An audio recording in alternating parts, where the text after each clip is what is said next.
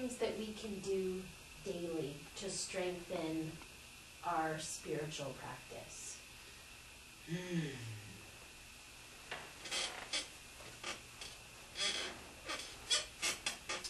Of course, there are many different things that can be done. Part of that would depend upon your spiritual practice. So you are speaking in particular, yes, about just sort of the sort of general spiritual practice, yes, not particular traditions and all of that, yes? Yes. And so what we would say to you first is that the first way to start that is that upon awakening in the morning is have that be the first thing on your mind.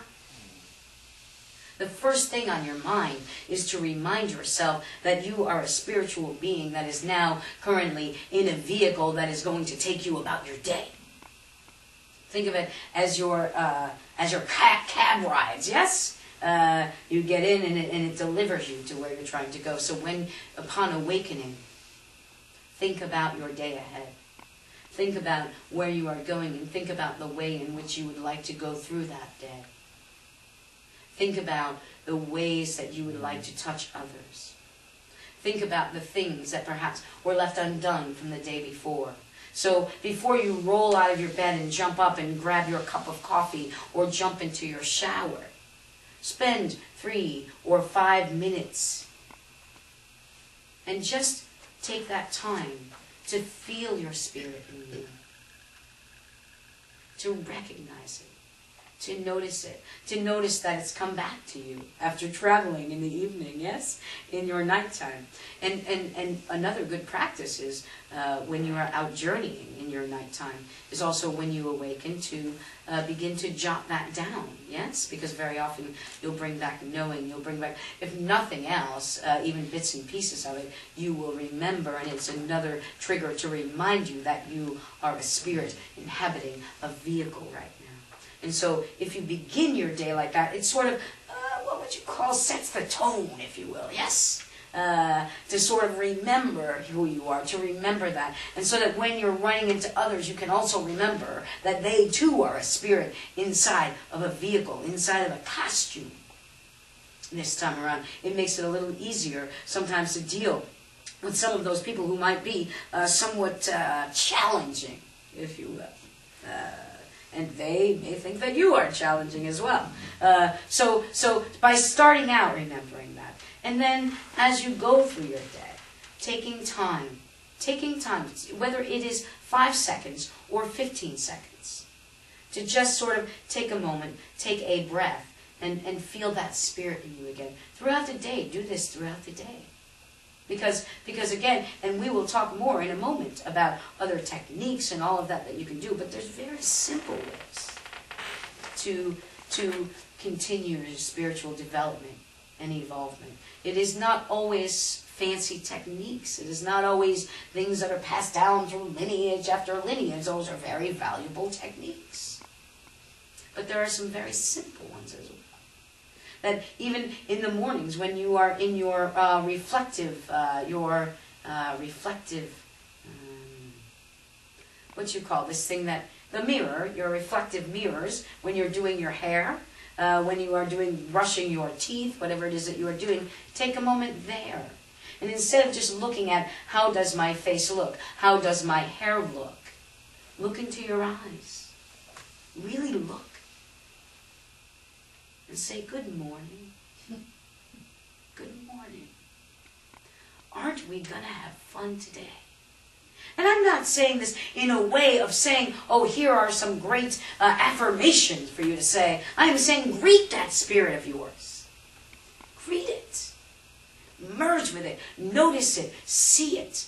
You will notice when you begin practicing this that very often when you look into the mirror, you don't really look into your eyes. Just as very often as you walk through your world and people are looking at you or you are looking at them, you are not always looking into each other's eyes. You may look at them.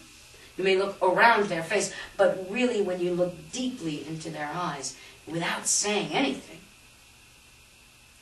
that is when you feel your soul's touch. That is when, for many of you, you may feel even tears come up. Do that with yourself as well. Make that connection. Again, it is another way to sort of set the stage, if you will, for your day. And do that as many times as you can think to do it throughout your day. And of course, also, we of course are going to advocate that you do things such as meditate. There are many different forms of meditation. Many different forms. Many different ways that you can sort of center yourself. Do those types of things. Because very often your world is so busy, busy, busy, busy, busy. And it's so easy with the best of intentions even to get lost in that busyness. To not take the time to stop and just sit. Very often people will work very hard in your world now, day in, day out. Though people have always worked hard in the world, this is different. It's just kind of a rushing and almost kind of getting nothing done many times. Do not be mistaken into thinking that this generation or these last few generations are the only ones that have worked hard. Because, again, even when we go back to tribal communities and that, they were working all of the time as well. But there were times when they came together. There were times when they sat alone or with a spirit of an animal. Or that they came together around the fire. And they would share their stories. They would share perhaps a meal or a pipe. These are the moments, these are the times when that connection remained. Now, many of you go about your day all day long and you come home and you sit in front of your computer devices, or you sit in front of your television devices or any number of other devices, and you say to yourself, ah, yes, now I shall relax. But you are not relaxing when there's constantly stimuli going in through the eyeballs of yours and into the brain. So you may feel more relaxed because you sit still, and we enjoy, many of you humans, when you are watching these many different devices, you have this sort of look that we say is not nirvana, but if we may demonstrate for you.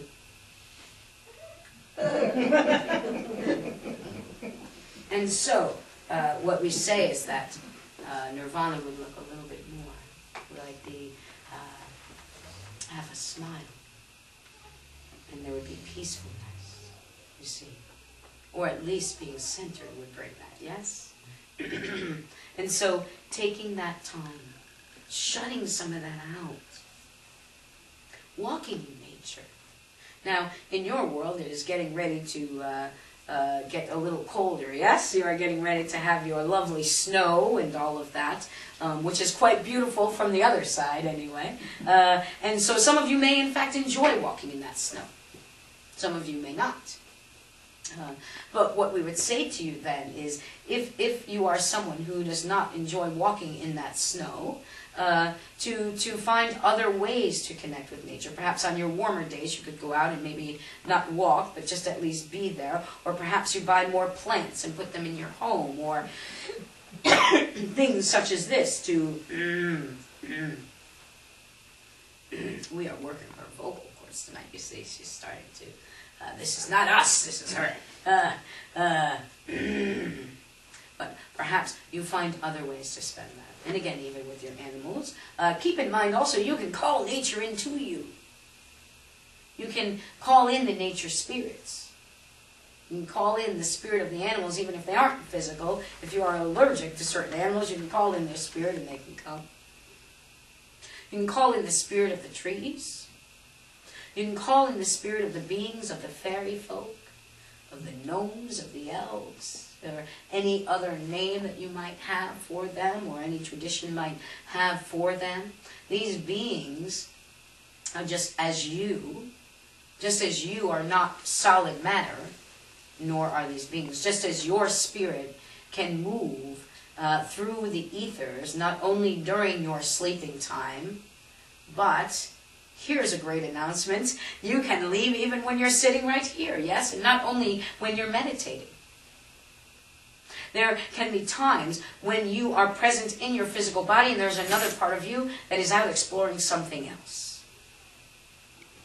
And so you can stay in touch with the spirit of things. But it takes much time, and quite frankly, it takes discipline. And this is the type of discipline that human beings seem to have difficulty with right now, because you get so restless when it's quiet. When it's quiet, you go to sleep. Yes? Because sometimes when it's too quiet, all of the noises, all of the little things that are in here start getting dislodged and rattling up inside of you. Some of those things we were talking about only moments ago, and they begin to come up, and you begin to hear them. And so quickly you may jump up and go put on your television station, or you may lay down and just go to sleep instead of allowing that to come up. There's so much stuff. There's anger, there's grief, there's all of this stuff, and it's collective as well in your sort of world on your earthen plane. So many of you do not allow yourselves to express it, to feel it, to emote it, because you are afraid it will take you over. And what we say to you is that when you're not doing it, it is then that it is controlling you. There is something that has happened in the last few hundred years or so, where you humans have been taught that you need to keep it together. Yes, that is a lovely, happy saying that many of you say to keep it together. I'm just going to pull myself up by my bootstraps, yes, and I'm going to keep it together. And while we say to you, certainly, that when things happen, as we have also said, you must keep walking forward. But sometimes you need to walk forward with your grief. Sometimes you may need to wail. Sometimes you may need to scream and yell and stomp your feet a little bit. We're not saying to project that at others. We're saying to let it move through you so that you may release it. In your world, where we are right now sitting with you in this sort of, what do you call this, North America, yes? Yes. There is so much sickness. Physical and emotional and spiritual sickness. Because for so long, you have stayed away from your feelings. That now, when you have feelings, because you've stuffed them so long and they start to come out differently because you don't let them come all the way out, then you are given things to stop the feelings. Push it down a little bit further. And so that is telling you that something is wrong. Just by doing that, they're saying that when you have a feeling, something is wrong. How many times do you say to your friends, I do not know what is wrong with me today. I am feeling sad. Well, why must you start the sentence like that? You are telling yourself that something is wrong with you. Well, there probably is. And that something that is going on in you is something that needs to come up so that you pay attention to the places and the ways of the things that you need to change in your life in order to not feel that anymore. And so these things are sort of given to keep you away from that. You see, so another thing that you can do today is be real with yourself. We are not advocating that when your boss upsets you, that you necessarily go and scream at them and say that Spirit told you to express yourself and perhaps start throwing things. We're not saying this is the way. But what we are saying is that anger, right? Anger is something that comes up in you. Anger is something that comes up that is an opportunity to create change, to affect change. Whether it is in you, and sometimes it is, because perhaps you're angry that your ego has been hurt, or you're angry, but always underneath even that, if you follow it backwards and underneath even that, there's still a place in you that sort of becomes angry because of a fear that you are not good enough, or a fear that you are not safe, or a fear. So when you can get in touch with those fears, then you can take decisive action to change that which isn't serving you. It does not mean that you won't still have fear. It does not mean that you will even have a guarantee, for there are no guarantees. So doing these types of things, very often spiritual practice is thought of only as sitting cross-legged like this, yes? And stretching our bodies into all of these poses. And while those are some means to tap into that center in us, to tap into the spirit of things, spiritual pathway also means walking differently in the world. You see? So as you're going through the day, noticing these things, doing these things we spoke of earlier, and as you're ending your day, taking the time to center yourself, taking your time to reach out to those beings that you connect with. Again, whether they're your ancestors, whether they're the nature spirits, whether they are the angelic beings, whether they're the 82nd or the 83rd or the 69th or the 73rd regime or airborne or what have you, you see? It does not matter. What matters is that you're replenishing. What matters is that you are remembering. And when you do those things, you will walk differently through the world. As long as you continue to do these things, as long as you continue that when you are asking for connection to those beings out here, when you are asking for guidance from those higher beings, that you are doing so in a way that is sincere and with an open heart. Keep in mind that what you are asking for you may not always get. This is very important. In your culture, we wish to address this briefly, and then we will sort of tie up our loose ends on this topic, if you will. In your culture, and in many of the sort of pervasive religious traditions here in North America, again, and in this time of yours, is that one must reach to this being and ask for favor, yes? Please grant me this, please grant me that, please grant wellness to my friend, please grant, and what we say to you is that although we are not advocating that you not use prayer, affirmation, or connection, but what we are saying is keep in mind that sometimes what you believe is the best thing for yourself or another being may not in fact be. And that there isn't one distinct being up there that is granting wishes, right? This is your, your Disney. This is your Disney version, yes? There's not a being up there granting wishes and deciding that this person deserves life and this person does not. This is not something separate from you. That this one deserves a new car, but that one didn't behave well enough for one. This is not how this works. This, as you know, has to do with your journey, with what you've come to learn, and with also whatever obstacles you have put in your way, and what things you need to learn to move them out of the way, to move more in flow, which may in fact mean that you don't want that new car anymore, you see. So again, this stuff can get a little bit mixy and dicey, if you will, but there's many, many ways that you can fool yourselves into believing that you're living a spiritual life or that you're evolving spiritually merely because you're doing things by rote.